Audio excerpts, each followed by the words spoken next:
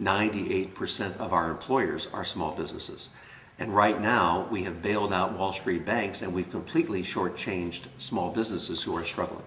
So I want to set aside about a $30 billion pool of funds from the money that the banks have paid back to the government and use that for loans for small businesses that have paid their bills on time and simply want a fair chance and be able to get through this economic perfect storm and eventually to grow. The second thing I think is very important is to focus on making sure that people have a safety net.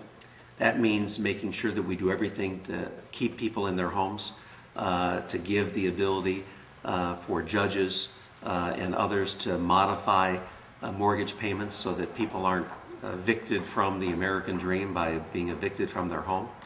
And also to make sure that we provide unemployment compensation on the condition that someone continues to diligently work and to look for a new job. And third and finally, it's important to have a fence at the top of the cliff. Much more important to have a fence at the top of the cliff than to have an ambulance below. So I think building a fence at the top of the cliff and making sure that Wall Street's greed doesn't take advantage of working men and women again, it should be one of our top priorities. I have been very strong from outset to say that we need to be tough on Wall Street. We need to make sure that, for example, we have a strong consumer protection agency whose focus is on making sure that this kind of thing never happens again. Number two, we have to separate the investment banking activities of banks, which are really risky schemes and often hurt people, from the traditional activities of banks, which are loans and deposits. I think that if we pass legislation on the federal level, and I hope we do it soon, then we will have the advantage of doing three things. Making sure that jobs in China aren't outnumbering jobs in the United States, and that in fact we're creating new jobs here. Number two, that we're keeping people in their homes, and number three, that we're regulating Wall Street, making sure that this crisis never happens again. What do you make of the criticism, comments from your opponent about a whispering campaign related to fundraising? You know, I don't dignify charges and attacks that are completely unfounded and are based primarily on conspiracy theories. I'm proud of the fact that we're running a positive campaign, and I think it's important to focus on what people care about. I don't think people care about these kinds of attacks. In fact, to be honest, it's just the opposite.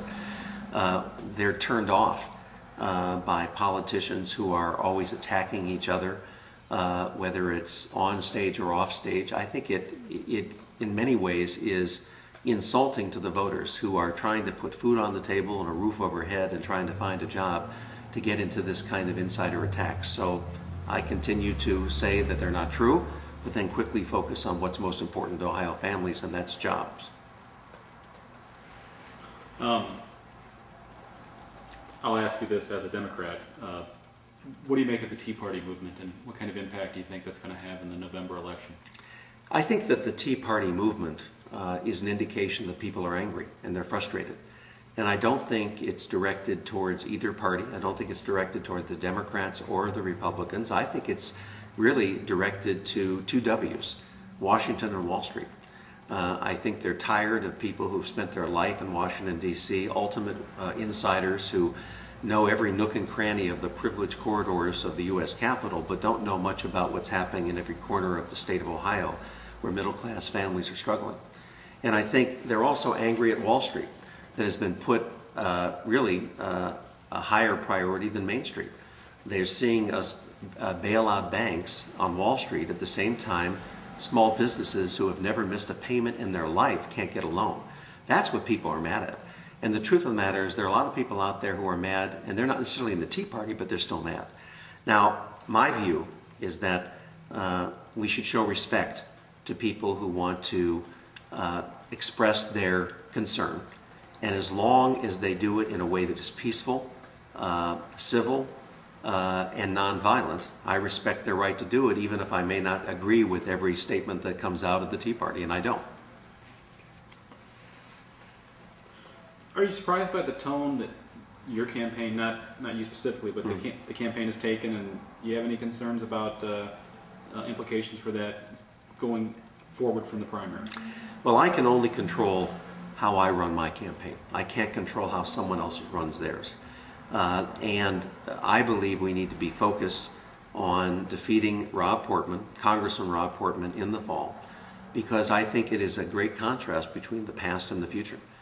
Between someone who was the chief architect of trade policies that outsourced jobs to China and India and Mexico, somebody who as budget director was the chief architect of tax policies that benefited the very wealthiest but ignored and actually in some cases hurt Ohio's middle class, and someone who was right at the front deregulating Wall Street and saying let them do what they want, instead of saying wait a second, if you do that, then unfortunately the greed on Wall Street may very well swallow up the good intentions and the hard-working people on Main Street.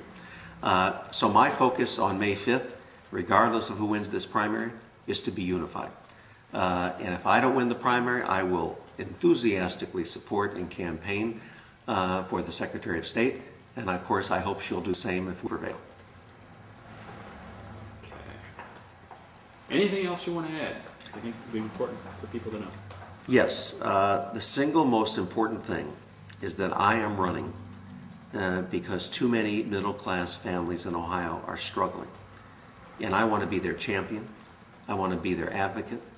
I want to be their fighter. I have spent years on the ground working to save and create jobs. And now I want to go to Washington, D.C. and stop the tax breaks to companies that send their jobs overseas.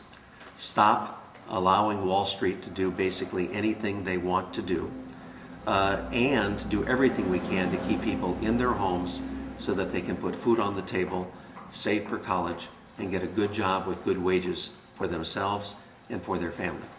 For me, this is all about jobs and growing Ohio's economy, because if we do that, we will not only get out of this economic recession, but we can chart a whole new path for a bright future for Ohio by reinventing ourselves and moving to a clean energy economy.